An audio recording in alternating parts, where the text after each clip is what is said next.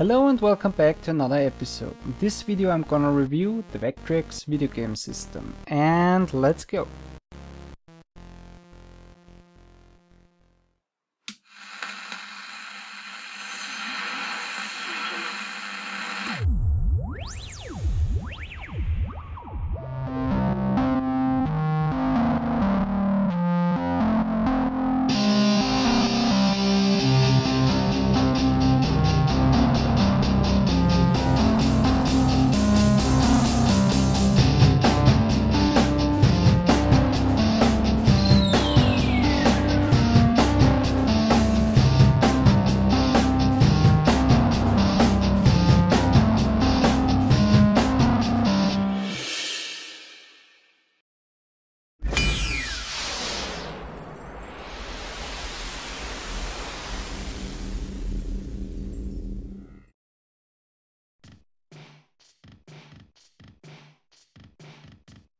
Before I'm gonna tell you the story / the history of the Vectrex, I thought first I'm gonna tell you what the Vectrex actually is. The Vectrex is the world's first and only vector graphic home video game system that has already a 9-inch black and white monitor built into the system. Vector graphics are basically graphics that consist out of lines instead of the standard raster scan graphics, which consist out of pixels. Advantages of vector graphics are super sharp graphics and the ability to rotate and zoom objects, which can be used for pseudo 3D graphics. But the major drawbacks of vector graphics are: number one, the graphics themselves can't be very detailed, since there's a limitation on how many lines can be displayed at the same time. And the second big drawback of vector graphics are lack of color. And yeah, vector graphics became popular in the arcades in the late 70s and early 80s. Two of the best known vector graphic arcade games are Star Wars from Atari, also known as Star Wars the Arcade Game, and Tempest, also from Atari. And beside the monitor, which is built in vertical, like also in many arcade cabinets of the late 70s and early 80s, the Vectrex has also a game built into the system called Mindstorm, which is a very good clone / variation of a popular arcade game called Asteroids. And the controller of the Vectrex, which resembles the controls of an arcade cabinet / an arcade stick, if you want to call it, has an actual analog joystick, which is also very uncommon, especially for a video game system from the early 80s. And most of the games that were released for the Vectrex were conversions of popular arcade games, so you might already notice there's a theme going on with the Vectrex, which is no coincidence, because the very first prototype of the Vectrex was called Mini Arcades, and the idea of the developers was to create a battery-powered vector graphic handheld / tabletop system that allows you to play arcade games at home or maybe even on the go, depending on the size of the final product. And yeah, this brings me now to the history of the Vectrex. The very first prototype of the Vectrex / the Mini Arcade, as it was called at that time, was developed in late 1980 and early 1981 by a company called Western Technologies. Jay Smith, head of the company and also of Smith Engineering, was one of the main designers of the Mini Arcade / the Vectrex. He was also the creator of the handheld system Microvision from the year 1979, and this was the very first handheld system worldwide with interchangeable games. And yeah, he is also known today as the father of the Vectrex. And with the very first working prototype of the Mini Arcade, which had a 5-inch black and white vector monitor at that time, he went to a company called Kenner, a toy company which is best known for making Star Wars action figures. And at that time, Western Technologies and Kenner had done some business before. That was the main reason why Jay Smith went to Kenner to show his new idea of a video game system. And in the end, Kenner was impressed and was impressed of the mini arcade. And in the end, they decided that Kenner wanted to help Western Technologies to create a final product of the mini arcade and later on to distribute the system. But only a couple of months later, Kenner cancelled the complete deal, since they came to realize that as a toy company they didn't want to jump into the video gaming market. So the mini arcade went back to Western Technologies, but only to be discovered a few weeks later by Ed Krakauer. He was the CEO of General Consumer Electronics, and Ed Krakauer and Jay Smith had a business meeting because Western Technologies made at that time the fluid for the LCD screens of GCE's Game Time, Sports Time and Arcade Time wristwatches, which also have 4 games built into those wristwatches. And while they had this business meeting, Ed Krakauer noticed the mini arcade, and then they talked about the mini arcade, and in the end this meeting led to the decision that GCE is going to license and distribute the mini arcade, but only after some slight changes were done to the system. And the biggest change that was made to the system was to replace the 5-inch vector monitor with a 9-inch vector monitor, because in Ed Krakauer's opinion it would be very hard for the consumers to accept the final retail price, which I can only guess was somewhere between 120 to 200 US dollars, because they would have to pay a lot of money for a very small device. And if the device was bigger / the screen was bigger, it would be easier to justify the high retail price. And it might sound strange to us today, the decision of Ed Krakauer, but in the end it was very normal, especially in the 80s, because it was for the most part the mentality of the electronic industry, and it still exists in some form today. And that mentality was that there is some kind of a relationship between the size of a device and its retail price. So a big device has a lot of parts in it, therefore it is justified to have a high retail price. A smaller device has fewer parts in it, therefore it has to be cheaper. Exceptions were made if smaller devices were used as portable devices. So for example, a big screen TV has a high retail price. A small screen TV has a small retail price, except it is a portable TV, then it can also have a high retail price. Not only the industry thought like that, also a lot of consumers / customers, because there were a lot of market studies that showed that consumers thought like that the same way. And mostly because of that, some video game systems were actually made a lot bigger than they actually had to be. For example, the Nintendo Entertainment System, for instance, is twice as big as the original Nintendo Famicom / the Japanese version of the Nintendo Entertainment System. The Atari Lynx is also a perfect example. The system could have been made a lot smaller, but in the end they decided to make it a lot bigger than it had to be because of this mentality. And also the Microvision from Milton Bradley / the system that Jay Smith invented could have also been made a lot smaller, but they changed, or they stuck with this size because they thought it would justify the retail price.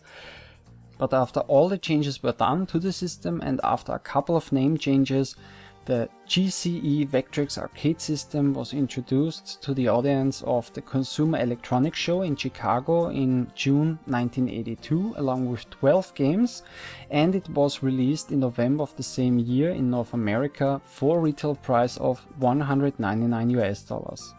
Thanks to the Christmas business, the Vectrex had a very good start and sold pretty good in the first couple of months, which didn't went unnoticed, because the board game company Milton Bradley saw the success of the Vectrex and also the potential of the system and bought General Consumer Electronics.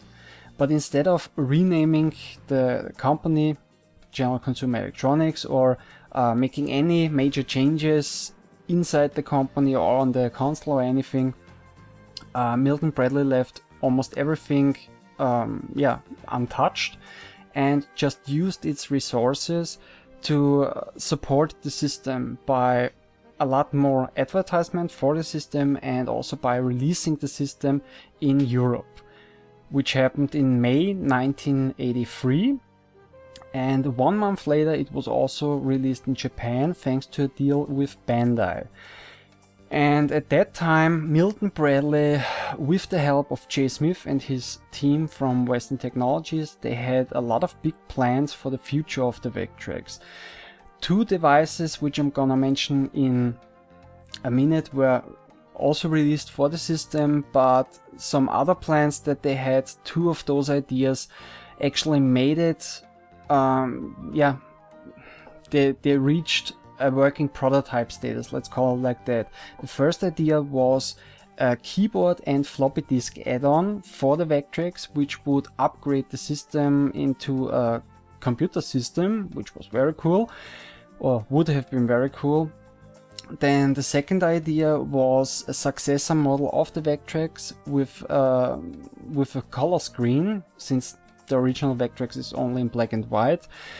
And yeah, 1 prototype was made of this color Vectrex. It wasn't a full color screen or anything, but it was able to display a couple of different colors. And one other idea that I know of, which sadly never made it into prototype status, or they never made a working prototype of this device, but it would have been a touch screen overlay for the monitor, which would have been also very cool, but not even a prototype was made of this idea.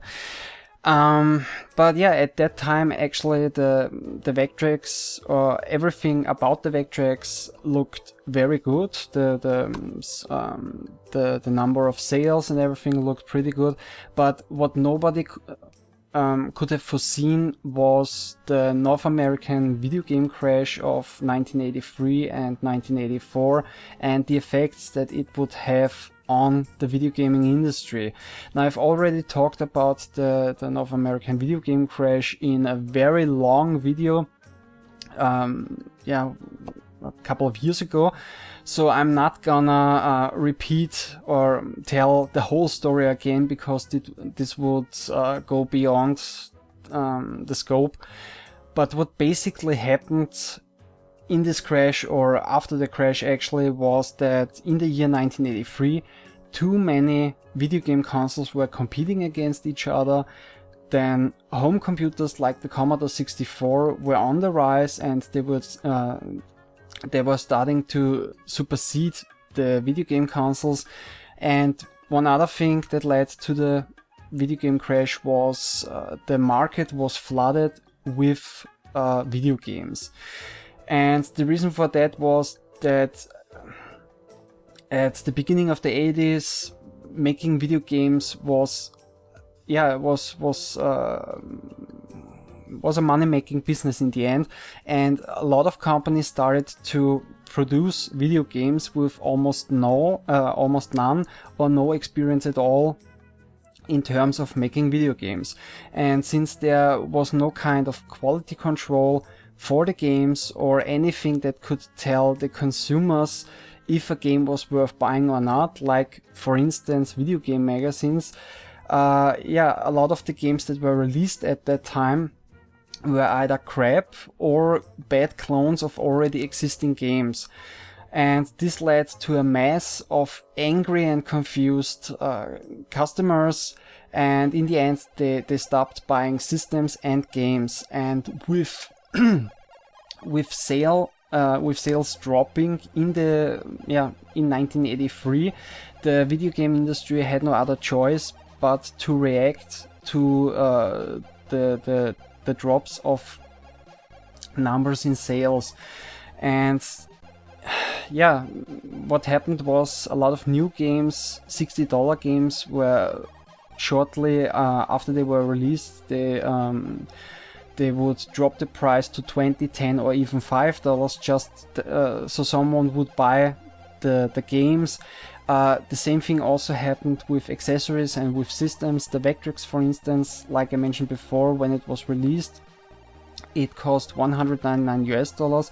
Then in 1983, shortly after Milton Bradley took over, they reduced the price to $150. At the end of the year 1983, they dropped the price again to $100, and in 1984 they dropped the price to $50. And not only Milton Bradley, every company that made video game consoles or games for those consoles lost a lot of money, and only the bigger companies survived the video game crash. Smaller companies either went bankrupt or they were bought by other companies. So it was a very hard time for the video gaming industry. And in 1983, a toy company called Hasbro was actually planning on buying Milton Bradley, which they were looking forward to since they had lost a lot of money with the Vectrex, and yeah, they had some financial problems. But one of their conditions was that Milton Bradley must drop the Vectrex first, since Hasbro had no intentions on getting into the video gaming business, especially not at that time. Surprisingly, in 1984, Milton Bradley released two accessories for the Vectrex. The first one was a 3D imager, which were the very first 3D glasses for a video game system worldwide, and the second accessory was a light pen. Both accessories were released in North America, but only the light pen was also released in a few countries in Europe. Then in March of 1984, the Vectrex was discontinued in Europe and in Japan. Then in May 1984, Milton Bradley got bought by Hasbro, and a few months later the system was also discontinued in North America. By the time Milton Bradley got bought by Hasbro, it had lost about $32 million with the Vectrex, and a few years later, I can't tell you in which year it happened, all the rights of the Vectrex were returned to Jay Smith, and he actually tried to revive slash recreate or whatever the Vectrex, because he was planning on making a handheld version of the Vectrex and releasing the system, but those plans were cancelled because Nintendo announced the release of the Nintendo Game Boy handheld system.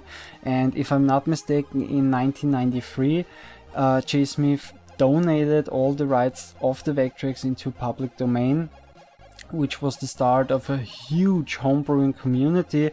And since that day, a lot of new games and also accessories like controllers and also a new 3D imager was also released a couple of years ago.